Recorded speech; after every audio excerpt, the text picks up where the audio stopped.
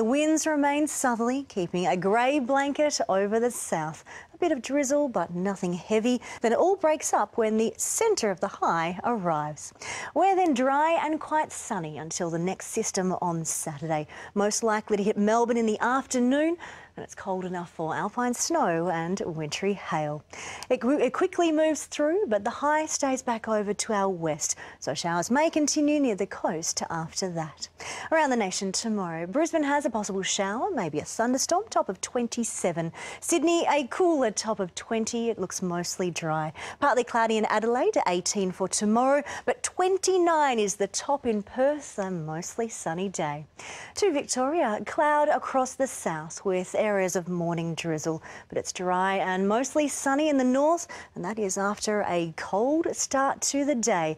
The first frost warning for the season has been issued for the northeast district tomorrow morning, and this is just the beginning. It will be worse on Thursday.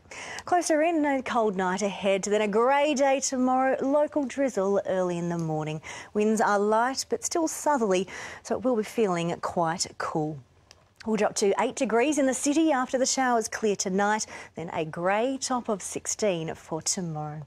To the 8-day outlook, the really cold start is Thursday. 5 in the city, colder in the suburbs, 17, lots of sun. 20 on Friday, 20 to start on Saturday, then showers passing through. We slowly recover back up to 20 mid-next week. So grey tomorrow, a chance of early drizzle, a top of 16. Mitch.